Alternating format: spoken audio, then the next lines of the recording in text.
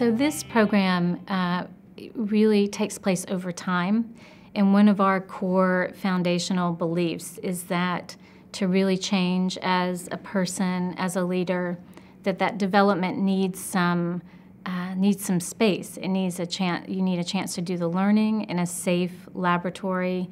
You need to be doing it with other people in that same learning, and very importantly, you need to go back and apply it to your real world. So there are many programs out there where you might come and stay for 5 days and have a great time and do lots of learning, but then you go back into your real world. And so in this program, you'll be with us for 6 months. Each of the leaders will have a coach who works with them. And coaching is a lot about helping the leader in their natural environment do things differently. So that becomes experience. And then they have, the students will have a kind of a practicum experience, something that they will pull through the entire course that they actually do that is creating some transformational leadership, either in their organization or in a different organization. So it's experiential, really in every lens into this provides some sort of an experience for the students.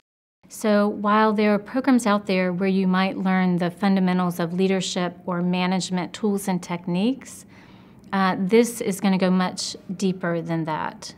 And so leaders play an increasingly important role in the individual's experience in organizations. And organizations seem to play an increasingly important role in our society. And so if we can find some small way to be a part of helping leaders navigate that more thoughtfully, more intentionally, both for the betterment of the organization as well as for the benefit of the leader. So that's, again, you can't transform without being transformed piece of this. So that's why it's important to me. I've been around leaders who are standing in the middle of what we call emerging space, right, where they can't look to past any longer as a way of predicting the future and are forced to make these really tough decisions about whether to sell a company and things like that based purely on comparing possible futures that don't exist yet.